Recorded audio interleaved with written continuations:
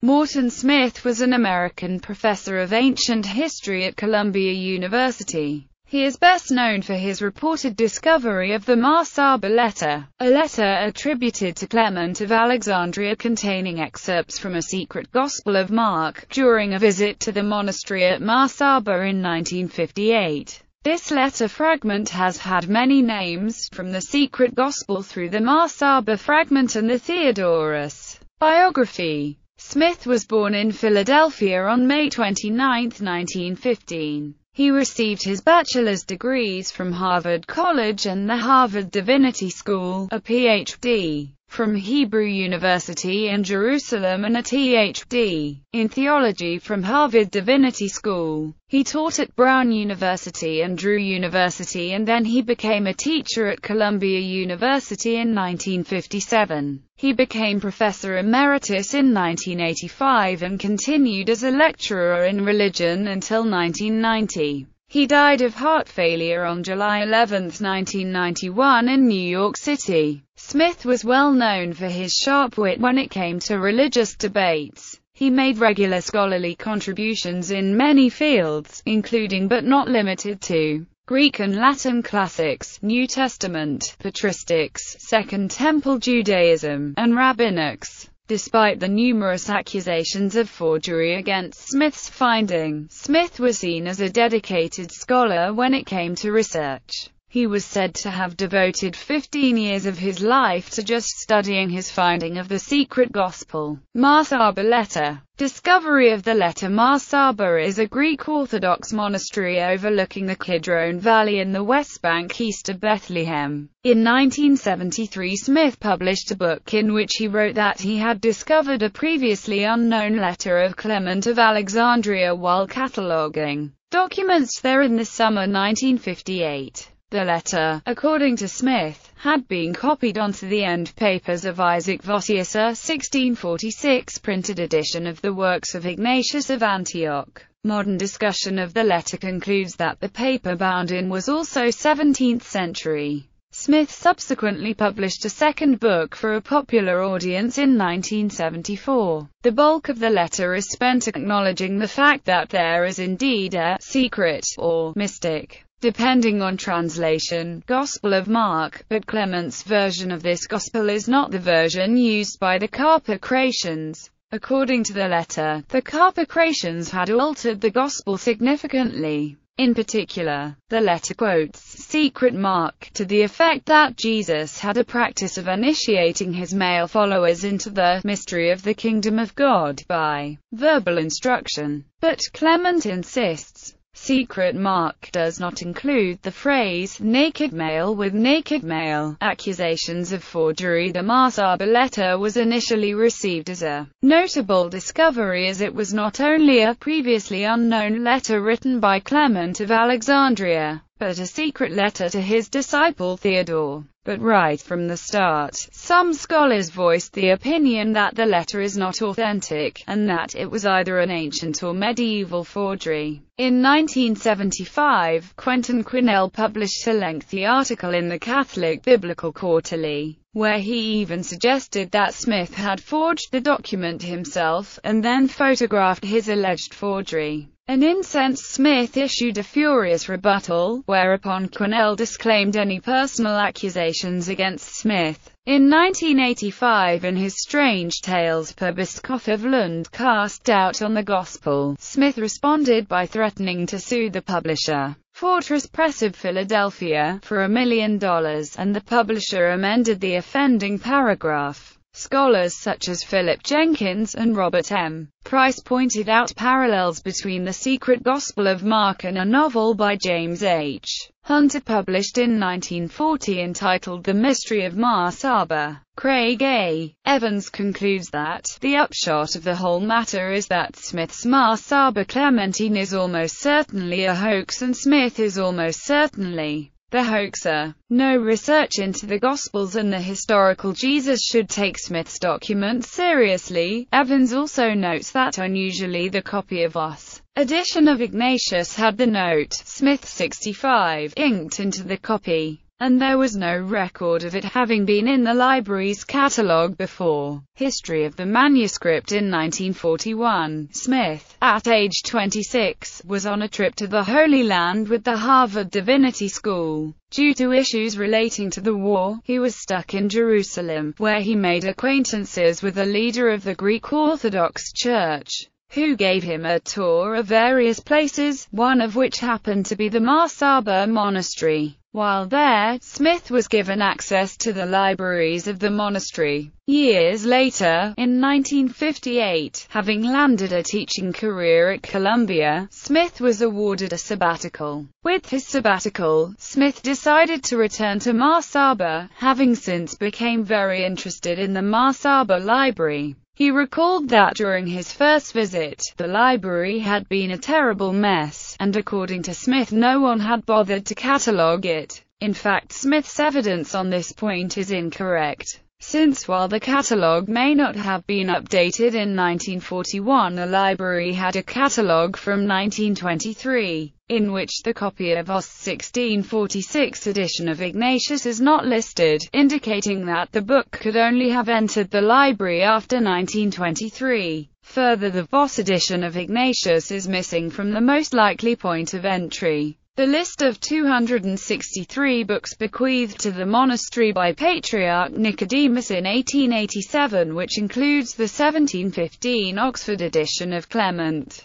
but makes no mention of a 1646 Amsterdam edition of Ignatius. So, according to Smith, during his sabbatical, Smith undertook the task of cataloguing the Mar Saba library. It was during his time spent cataloguing the library that Smith discovered, written on pages at the end of a book attributed to the 17th century Amsterdam printer Isaac Voss. Ironically, this book contained letters from the proto-Orthodox Bishop Ignatius of Antioch, letters which Voss had collected into this rare volume, with the purported idea that it was a collection of legitimate letters penned by Ignatius. Significant at the time because there had been many letters in circulation, forged in the name of Ignatius. This fact has been a player in the critical studying of Smith's discovery, as Smith's reputation for sharp-witted cynical humor lends well to the idea that he may have intentionally chosen this volume in which to forge his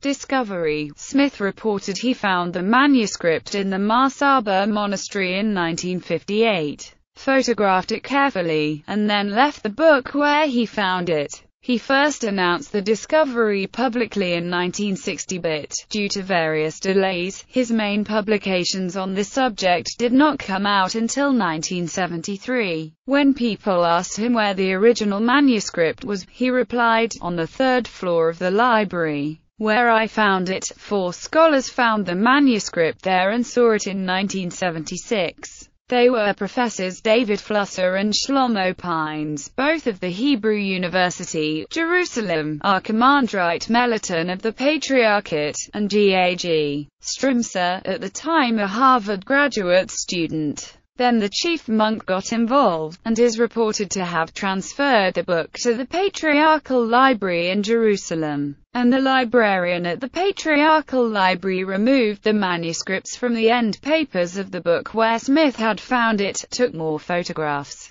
Arguments for and against forgery. There are, as of 2008, 3 relatively new books in print which deal with the allegations of forgery. Stephen C. Carlson's The Gospel Hoax, Baylor University Press, 2005. Peter Jeffries' The Secret Gospel of Mark Unveiled, Yale University Press, 2006. And Scott G. Brown's Mark's Other Gospel, Wilfrid Laurier, 2005. In 2010, the Biblical Archaeology Review hired a Greek forensic handwriting expert, Venetia Anastasopoula, and a Greek paleographer, Agamemnon Zelikas, to assess the document. The forensic expert Anastasopoula, an expert witness in many Greek court cases, compared the surviving photographs of the manuscript with known examples of Smith's own handwriting, including notes he wrote in Greek, and concluded that it was unlikely that Smith could have so successfully imitated the 17th or 18th century handwriting of the letter.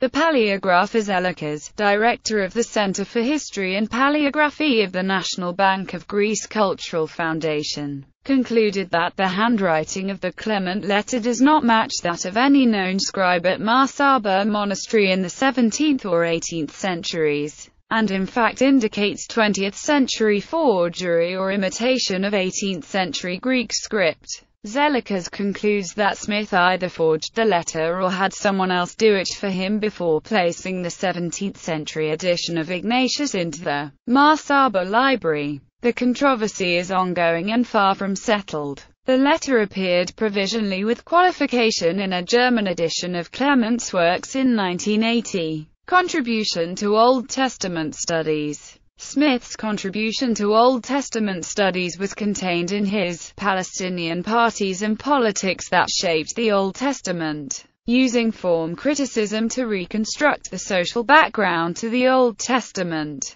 Smith advanced the proposal that two parties had vied for supremacy in ancient Israel. The first composed of those which worshipped many gods, of which Yahweh was chief, while the other, the Yahweh alone faction, was largely the party of the priests at Jerusalem, who wished to establish a monopoly for Yahweh. In monarchic Judah, the Yahweh alone party were a permanent minority, although sometimes able to win over a king like Josiah to their cause. Meanwhile, the population at large, including most of the kings, remained stubbornly polytheistic, worshipping the same gods as their neighbors in Moab, Ammon, etc. In the post-exilic period, the idea of Yahweh as the only God of Israel finally triumphed, but a new division emerged between the separatists, who wished the Jews to remain strictly apart from their neighbors, and the assimilationists who wished for normal relations with them. Ultimately, by the late Persian, early Hellenistic period, the Purus I, the modern version of the Hebrew Bible was written, and a recognizably modern Judaism emerged. Publications. Books. Tanaitic parallels to the Gospels. The Ancient Greeks. Heroes and Gods. Spiritual biographies in antiquity, in collaboration with Moses Harders. Palestinian Parties and Politics That Shaped the Old Testament. Clement of Alexandria and A Secret Gospel of Mark. The Secret Gospel. The Ancient History of Western Civilization, with Elias Bickerman. Jesus the Magician. Charlatan or Son of God. Hope and History. Studies in the Cult of Yahweh. Volume 1, Historical Method, Ancient Israel, Ancient Judaism. Volume 2, New Testament, Early Christianity, and Magic, edited by Shay J. D. Cohen. What the Bible Really Says. Awards. Lionel Trilling Book Award for Jesus the Magician. Ralph Marcus Centennial Award of the Society of Biblical Literature. Bibliography. Stephen C. Carlson, The Gospel Hoax, Baylor University Press, 2005. Scott G. Brown, Mark's Other Gospel, Wilfrid Laurier, 2005. Scott G. Brown, Factualizing the Folklore. Stephen Carlson's Case Against Morton Smith, Harvard Theological Review, July 1, 2006. Available online. Peter Jeffrey, The Secret Gospel of Mark Unveiled, Yale University Press, 2006. Charles W. Hedrick and Nikolaus Olympiou, Secret Mark, in the 4th are 13-5, 3-11, 14-16. Contains color plates of the manuscript. Available online. Gedaliahu A. G. Strumser comments on Charles Hedrick's article. A Testimony, Journal of Early Christian Studies 11-2, 147-53, tells about the 4 scholars who saw the manuscript in the Marsaba library.